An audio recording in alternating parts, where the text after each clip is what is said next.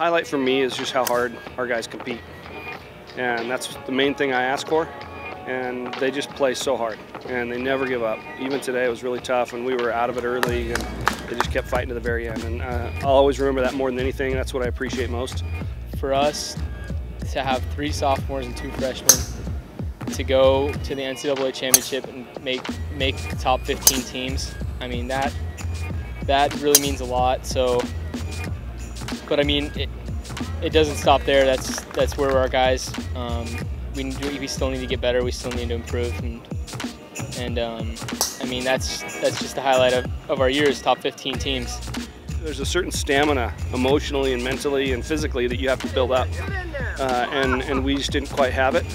But I think knowing what it takes is one of the biggest things for us. And all these guys now, they at least know what they need to work on more than anything, and they go into next year with their eyes wide open.